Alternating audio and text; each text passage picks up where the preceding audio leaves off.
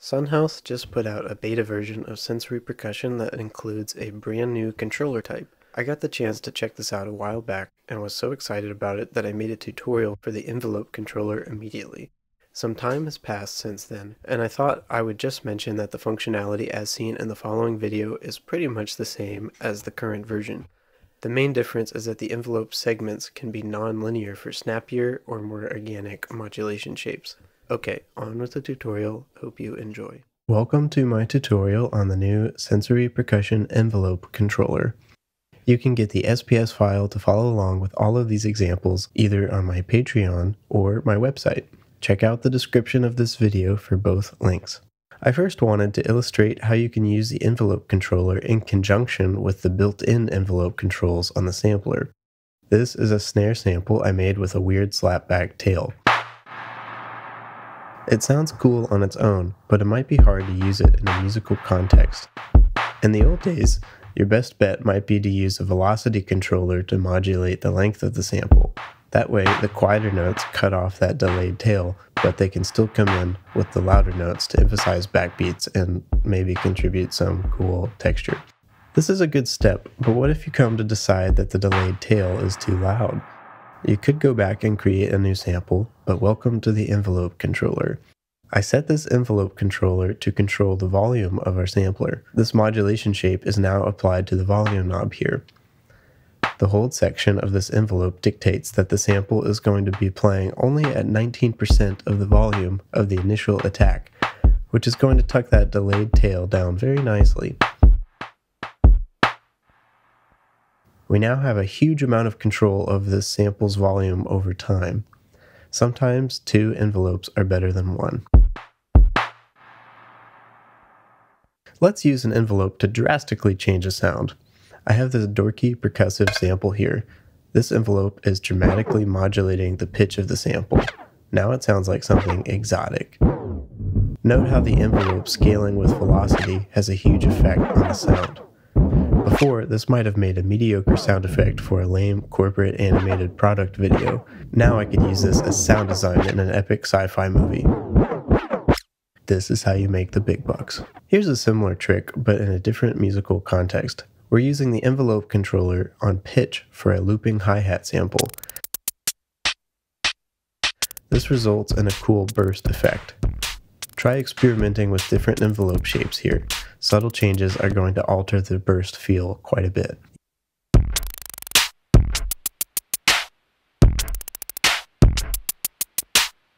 Using an envelope on pitch can be a really expressive melodic tool. With quantized pitch enabled, the envelope can act as subtle ornaments. Note that the range of this envelope is rather small and the sensitivity is wide open.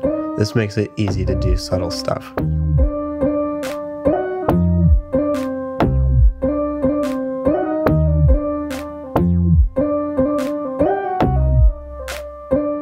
We can use a longer envelope to create a little motif in our setup. In this example, we're using a kick to fire off an envelope that's mapped to sample pitch on our snare. This creates a discernible relationship between the kick and snare, a repeatable talking drum lick.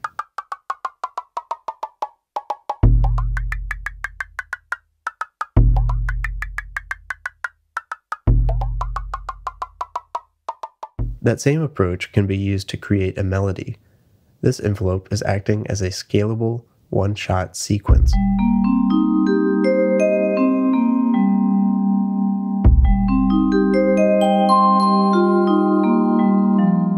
Notice that I have this envelope modulating the pitch of another sampler in the opposite direction. This second sampler only responds to harder velocities, giving you the option to add in the counterline. Also, the envelope is modulating a send to reverb, which in relationship to pitch acts like keyboard tracking for reverb amount.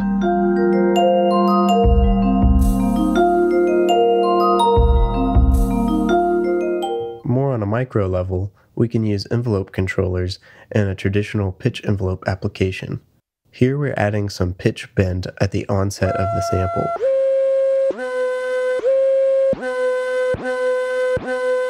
This controller on the kick adds a little warble for mid-pitch sample pitch expressivity, just like a string player or vocalist would do naturally.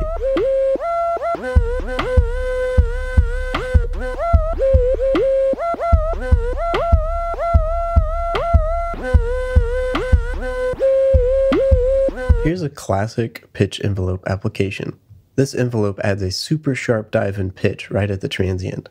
Notice the super short decay time.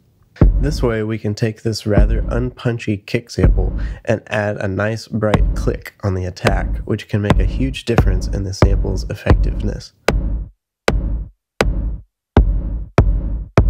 Okay, let's get off pitch modulation and look at another way to use an envelope modulation. Using that same example as before with the added transient on the kick, let's say we want to take this in a more ethereal zone by putting it in some huge reverb. With that sharp attack, it does not sound so great with the verb. Using a weird shaped envelope, we can mix in the reverb after the attack, so that the verb is really only affecting the woofy part of the sample. Much more palatable. In this final example, we're pulling it all together a bit and adding some extras. To start, I turned this tuned down wine glass sample into a kick using our steep pitch envelope trick. To enhance the kickness, I also applied this envelope to filter cutoff. Huge shout out to Johnny Rogers, the man behind the glass that made this beautiful sound. On the rim of our snare, we have a looping hi-hat sample. Pitch is being modulated by an LFO. It's also being modulated by this envelope. I really like having two modulation sources on a parameter. You can do this in a really subtle way in lots of places, and it will add so much motion to what you're playing. If we navigate back to our kick channel 1 tab, we can see this second envelope controller on the kick, which is modulating the reverse button on the hi-hat. Because this is button control, the envelope is kind of just split into whatever parts are low and whatever parts are high. The result is a sample being temporarily reversed just after each kick. Kinda weird, but I like it. On the snare head, we have a weird envelope shape modulating delay time. This envelope is also modulating filter cutoff on the kick, which makes for a nice pumping effect.